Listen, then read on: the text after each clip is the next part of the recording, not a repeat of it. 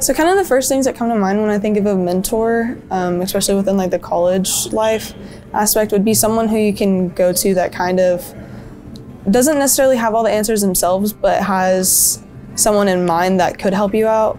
The past year or so I've had Miss Carol Hampton, and she's been amazing. Coming here, I needed to do something besides just come to work every day. Needed to get myself involved in some student activity or something. And so before I knew it, I am Makayla's mentor.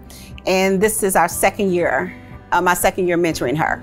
Speaking with Miss Hampton, a lot of the times it kind of solidifies the idea in my head that, you know, there is an end goal in mind. Like, it's not just like eternal school forever and ever, that eventually it does turn into something bigger and greater. I knew I wanted to be here. This is where the neighborhood that I grew up, and this is a neighborhood I now own a home not too far from here. One of the managers here forwarded my resume to the College of Law and interviewed and ended up getting the job. So I'm still with UT Dallas, but now I'm the main campus. And yes, that was one of the reasons I decided to mentor, because it did connect me to this campus.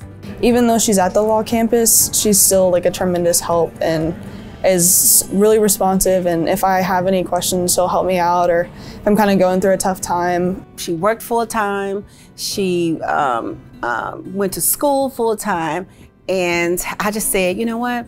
There has to be some money around here where she doesn't have to work so many hours. So that was, you know, one of the main things that I brought to the table, and letting her know that there is money here to help supplement, you know, your studies, and let's go get it. I always say it's kind of weird being a first-generation college student, because you really don't know who you can turn to and kind of ask those questions to. Especially like me, like I really didn't want to reach out and ask a lot of questions, because I felt like I would be seen as like not really educated, I guess, in the sense of not knowing where to start, where to begin. But as soon as I walked in the doors here at UNTD, like everyone has been super helpful and willing to listen to all my questions and concerns and stuff. They know they want to go to college. They know they need to go to college, but how do you make that happen? And so that's the reason why this program is so needed.